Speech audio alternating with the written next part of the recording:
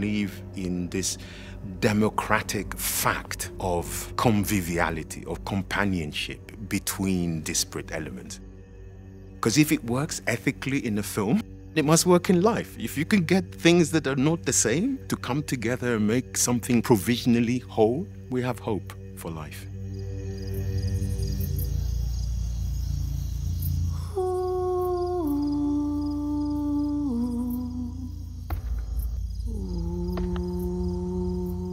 My name is John Akomfrah. I'm an artist and a filmmaker, occasional activist, sometimes writer, theorist. The title of the show is Space of Empathy. And I think the works are incredibly fixated on the idea of creating this space in which you, viewer, audience, come to meet a work, and in the process, something happens. A conversation is initiated, and the conversation could lead into lots of spaces.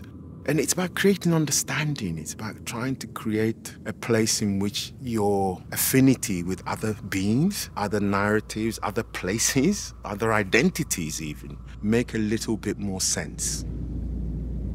When you browse the first room and you see Audre Lorde or Stuart Hall and Bell Hooks or Walter Benjamin, you know, these are people who have been important in my formation.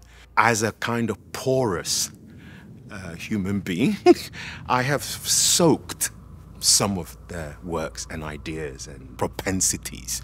So the works are infused by things. And of course, the process of migrating changes them. It's very clear when you see any of the works that there are these ensemble of material, textual, calligraphic, archival, photographic, you know, and that somehow the works are about trying to orchestrate a sort of dialogue / conversation / not fight, but a sort of duel between these elements.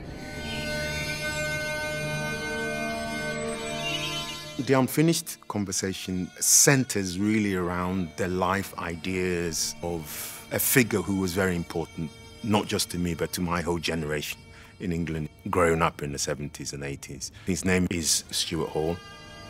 The reason why he was important was, I think, part of the tyranny of race growing up was the belief that it was absolute and unchanging. In fact, most racial logics insist on this. Stuart was one of the figures involved in the demolition of that idea by stressing this question of transformation and process.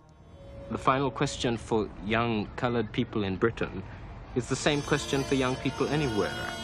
Who are they going to be? What are they going to be? What are their society encouraging them to be? The thing we learned from him was that identities are historically constructed. If something is constructed, then it could be taken apart. It meant that we didn't have to be, as we were then, colored. You could migrate from being a colored person into a black person. A black person has agency, colored person doesn't have agency. You know, those sorts of transformations were really, really central. The unfinished conversation, therefore, is about this question of how identities can be made and unmade.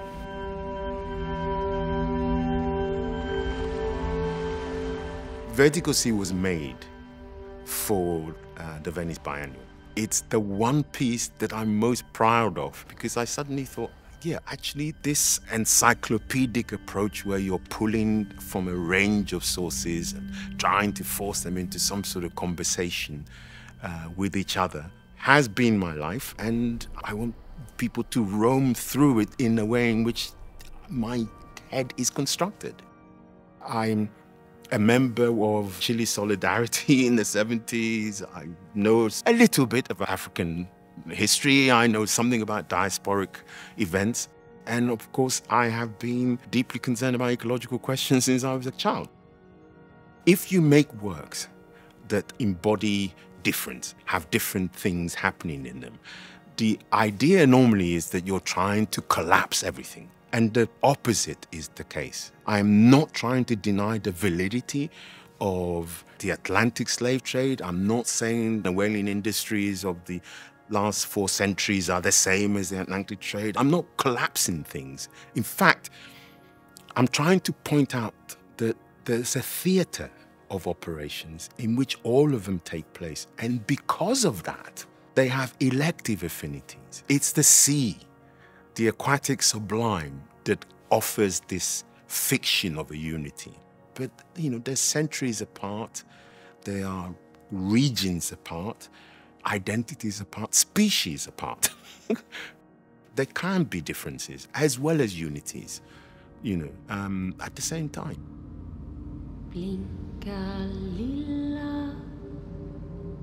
Becoming Wind, it started at the time of the lockdown. I'm becoming obsessed with this idea that we need to find ways of modeling our lives other than the Aristotelian, the human. One of the things I wanted to explore is how things come. In Becoming Wind, 3 figures, all of whom are thinking in some ways about formative moments in their lives. But actually what they're also thinking about is the coming of certain identities. The thing to come is what haunts most minority identities. The moment when somebody says, oh, you're the black person. It's that Fanonian moment when the thing you are hiding from finds you and names you. Becoming Wind, I like that also as a metaphor for how we lived the pandemic, because many of us had comorbidities. I was concerned. And at the heart of it is this obsession with the wind. The wind has become more and more and more a kind of central figure in the projects, because I like its properties, I like its personality, and I like its ethics, I like its elegance, its ability to move through things. I mean, how incredible could that be as a model for living your life? For a way of being in the world, where we try and leave as little footprint as possible.